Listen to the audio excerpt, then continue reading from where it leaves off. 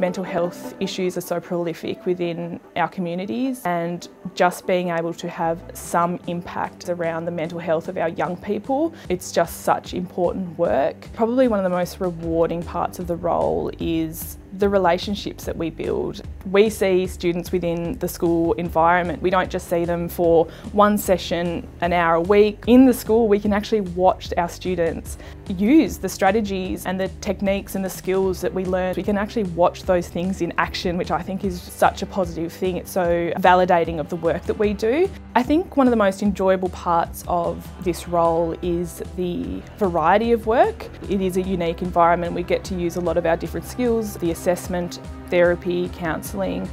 But in addition to that, we also have a wonderful team.